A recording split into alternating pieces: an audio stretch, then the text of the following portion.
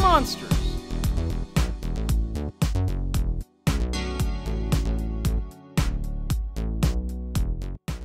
Chances are, when you heard the noise of a monster you recognized in that intro, you could visualize it perfectly. And that's no accident. Humans have a knack for associating sounds with visuals. Now, I'm no scientist, but I'm pretty sure this developed from early humans figuring out that this meant this, which meant that you were going to become that.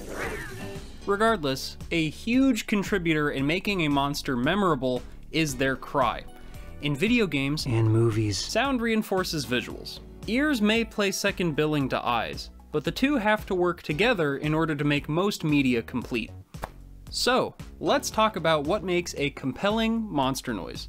And what better way to do it than by example. I'll be making my own original monster cry, so you can see the process in action.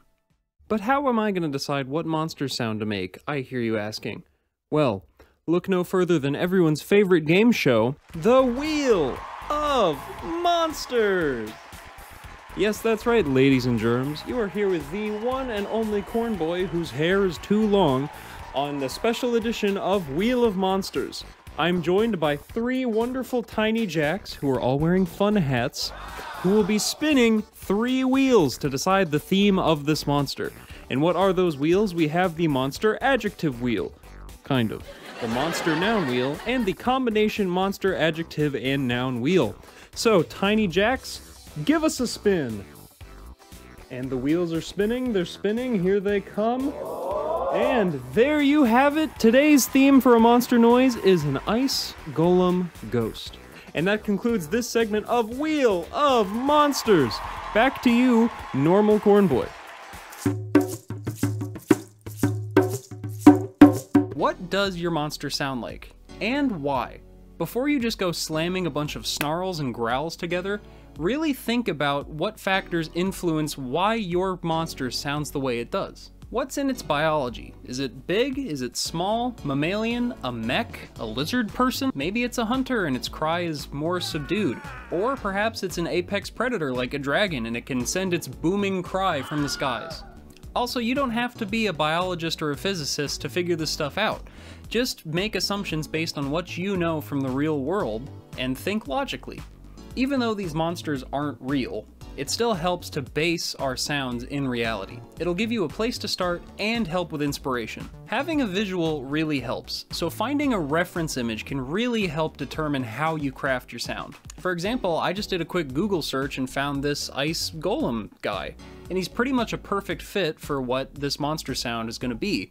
So I'm going to use him as a reference and kind of think about his shape, biology, and design for how I make my sound. Hey, so this is Editing Corn Boy, and I just made a weird discovery. I was looking to find the artist of the ice golem that I used because it's great artwork and I wanted to credit whoever made it, but the only place it appears online is as a reference image on a Minecraft skin. It literally nowhere else. I did a reverse Google search, I looked everywhere, couldn't find it. So if this is your artwork, please message me, I'd love to give you credit for it. Otherwise, I thought this was just a really weird thing that I came across. And anyway, thanks, back to the action. One of the first things I thought about is how the chunks of ice and rock would be grinding together, maybe creating some sort of super bassy growls. And another component of its design is how, because it's undead, maybe some otherworldly force is holding it together. So some kind of creepy, ghostly wail that it lets out, or some pulsating, synthesized sound that really shows the force connecting these rocks. I figured my monster would live deep in some snowy isolation, so it could be big, loud, and territorial. A big intimidating hunk of rock with a big intimidating cry. Here's where it's time to actually make the sound effect. Nothing is truly made in creative isolation, so it's a good idea, as well as visual references, to find some audio references to base your work on. Listen to some monster cries that you love and dissect them. Good sound effects tend to have a beginning, a middle, and end. They always tell a story with how they work.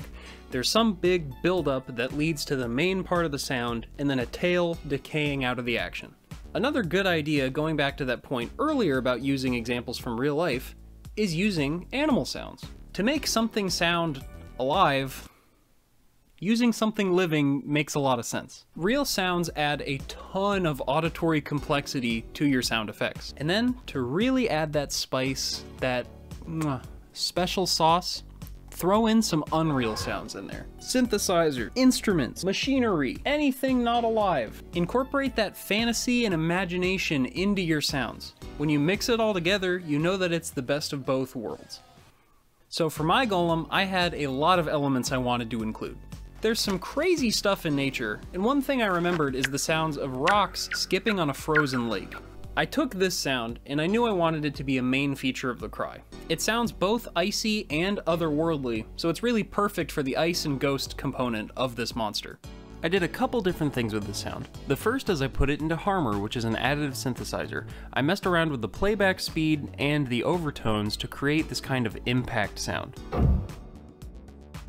Also using another instance of Harmor, I reversed the sound and drastically slowed it down, and then added an LFO to create this kind of reverse growl. But I knew I needed more meat to the cry than just this sound, so I thought, what about real instruments? What about brass instruments?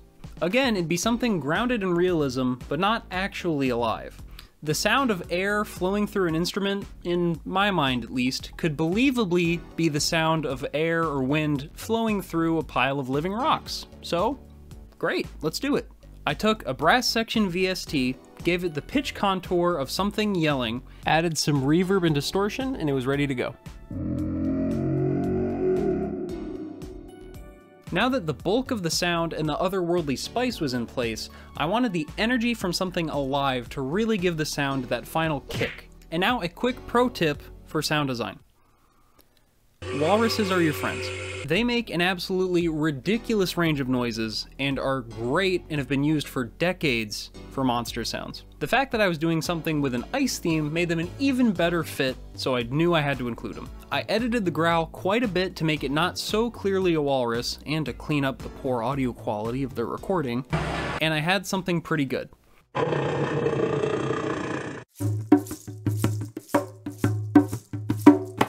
So at this point, I have the sound coming out of the monster's gullet, but there's still something missing: the environmental effects.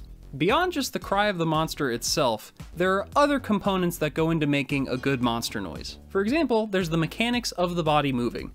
Maybe gears grind together in a mech, big ol' wings flap on a dragon, or, in my case, ice chunks and rocks grinding together. And then there's also the sound of the actual environment. There's the sound of wind getting blown by, the ground shaking, whoa, or whatever medium your monster is in. And then there's also accessories, weapons, and screams of rage from the player that you might want to think about including. This is the kind of stuff that gives your monster a sense of space. The amount of shake, reverb, or echo sells the size and location of that monster. In my mind at least, I imagine this dude to be like, 20 feet tall, and I figured that his yells and rompings would cause snow and wind to get blown around the environment. Wind is very easy to make with just filtered white noise, and you can get it to sound a little bit icier with some tasteful distortion. At a very low level in the mix, I included some ice skating sounds. These kind of help sell that ice grinding on ice action and a bit of the mechanics of the body. Beyond that, imagining the monster was in some icy canyon just outside a cave, I added some reverb to give it a sense of space, and it's pretty much ready to go. Sounds meant to accompany a visual shouldn't be presented in isolation. Even if your art skills are super rudimentary, try to have something to look at when you listen to the monster cry.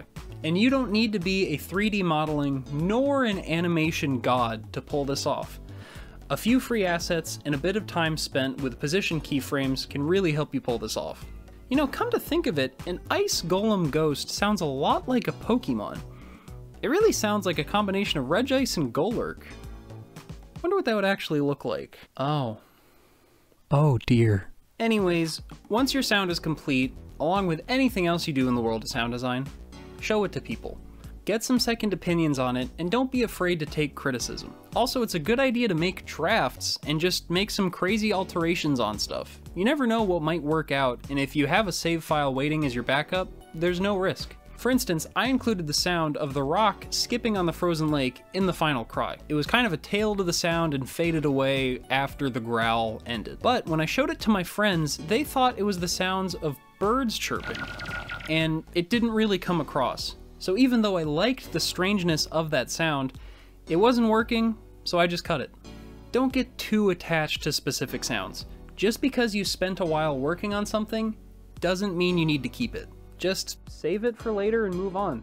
Chances are sometime down the road you'll get to use it again. Also, even though you're trying to make something out of this world, don't go about it by trying to hit something out of this park.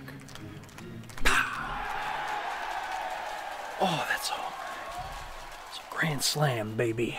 Don't go swinging for the fences trying to make something so ridiculous that it blows people's skin off. Those sounds usually end up too complex to really even use. And don't use every single sound design trick in your head. Get a clear idea of what you're going for, and use what you need to and not too much more to get that product. After all, if you're making something for media like a video game or a movie, then that sound is going to have to compete with maybe dialogue, music, and other sound effects. And if you want some final touches for your sound effect, you can add some footsteps, some idle noises, soft growling, and other things that will really add that final touch of perfection to your monster cry. And with all that in place, our monster should be done. So, after all that work on our Ice Golem Ghost, let's hear the final result.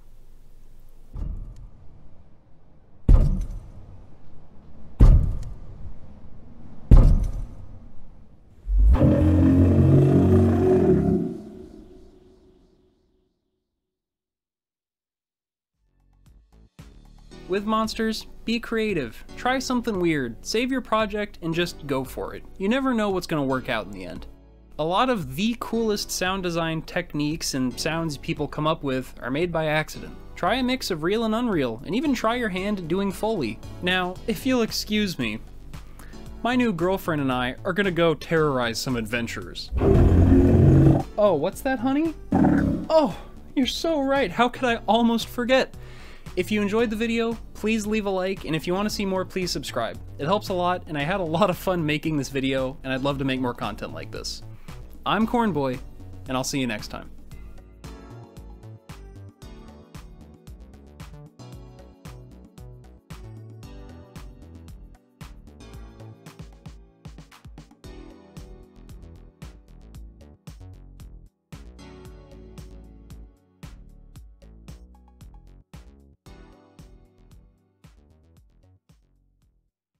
Thank you so much for watching. Please subscribe. Bye.